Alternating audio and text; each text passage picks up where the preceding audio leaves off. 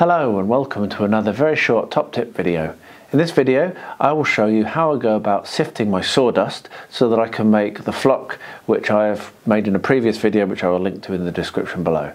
Once again, this video will be short and it will be uncut apart from this bit to the next bit, and it will show you the full process I go through so you can see just how easy it is and you can know that you can do this for yourself. The reason I sift is because when you're using different scales, when you're making this with different scales, you don't want big lumps of wood that are painted green. They don't look very good. So it's a good idea to sift this.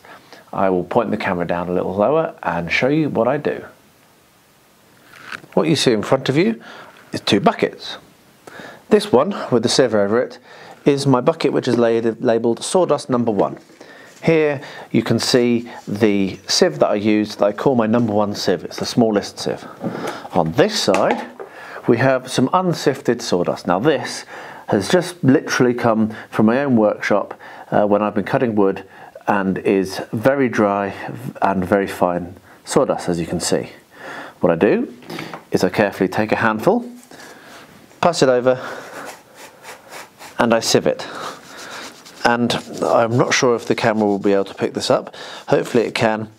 As you're pressing this, as you're rubbing this, it is actually going through and it is going to be gathered into the bucket below. Now the good thing with this sieve, as you can see, is it fits in the bucket completely, which means there's no overspill. Now this is a top tip. If you can manage to find yourself a sieve like this, which fits into your bucket, then you're winning.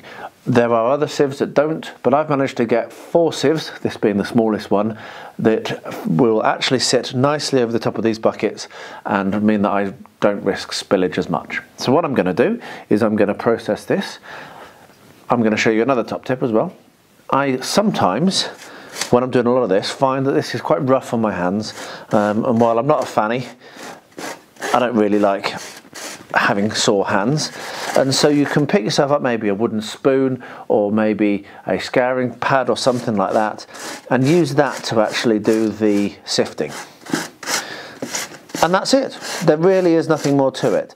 For my sawdust, I don't bother collecting the stuff that doesn't go through this sieve. I'm only ever really interested in the finest sawdust I can get, and so this is good enough. Of course, if you do want to have thicker sawdust or for other purposes, you could save this and die to make use of it in another way. But for me, I'll just throw it back in here and it will just get sifted and sifted over and over again. So let's get this done and you'll see how quick it is.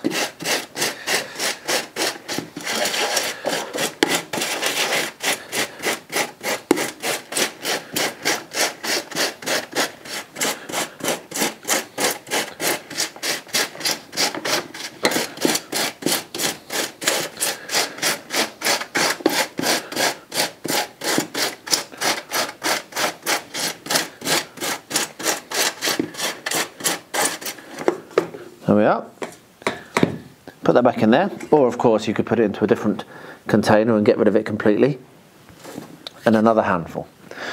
What I'll often do is, obviously I'm not doing this now because I'm making this video, but often this is a process I will carry out while I'm watching another YouTube video, or you can even do it if your missus or your partner is happy to. You can even do this while you're watching a film.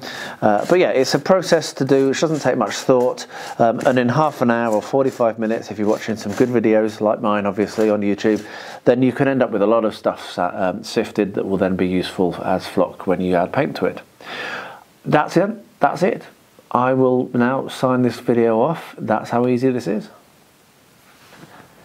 There you are, less than 5 minutes this time. It's that simple.